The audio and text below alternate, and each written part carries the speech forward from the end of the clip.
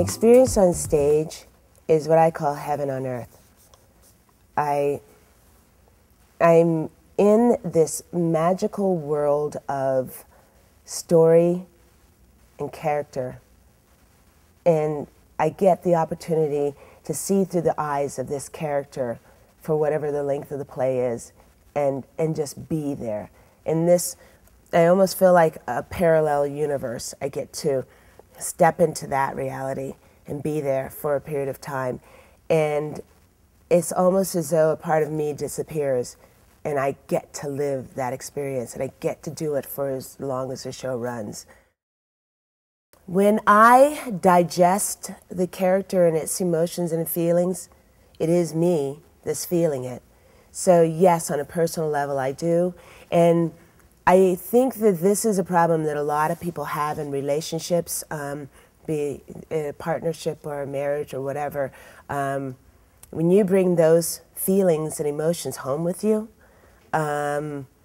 they have to know how to deal with you as the person and the character and your transition back into you. Does that make sense?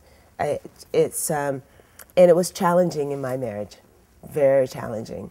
There was times when I would tell my husband, you know, it'd be best if you weren't home today when I get home. I'd call him ahead of time because I knew what I was carrying with me, you know, especially if it was anger or if it was hurt. And then if I was playing a role where I had a problem with men, you know, so it's like, it's best that you not be in the house when I get home, you know. I love supporting others. And what I mean by that is when you are able to see within another their greatness, your greatness comes out just as much.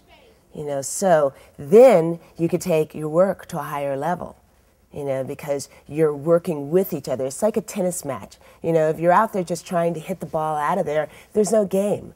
But if you really start to spar, you know, and really enjoy the rally between each other, then you got something that's a good rhythm and people enjoy watching it. So I actually enjoy being a supporting actor. I would say that with the thing that's kept me going within this profession is, number one, working with great artists, but then two, working with great directors. I've had 4 directors that I have seen their work first and then wanted to work with them.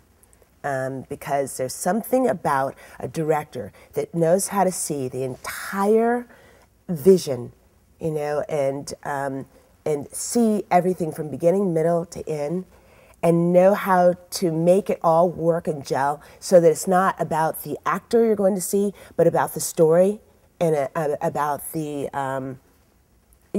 story, about the performance. And you walk away from it feeling something instead of it just being watching someone up there perform.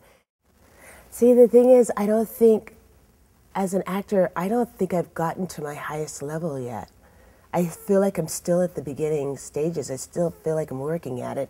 Even though I've been in the profession for 15 years, I feel like I'm still waiting for that big role and that big opportunity, and I'm not there.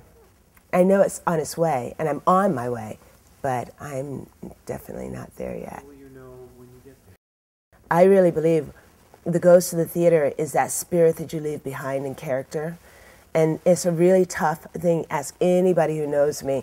After I close a show, I am the most depressed person because I actually feel as though there's a part of me that dies because I got to live through that character and I experience a death of the character. And I literally mourn it. Sometimes I'll actually be in bed or be in my pajamas the next day after a show closes, and literal tears, you know, weeping the loss of that spirit that inhabited me for a while.